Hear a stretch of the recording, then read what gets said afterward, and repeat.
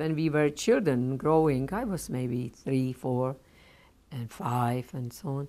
He always, before we went sleep, he played the cello, and so beautifully. I never forget that. Yeah. I never slept right away. I was listening because I loved music right from the beginning. My mother remembered me always like a singing all over the house. I was singing all songs, and because my parents were actually masters of the ballroom dancing, they were teachers, very known in the whole area where we lived, all villages and the towns around.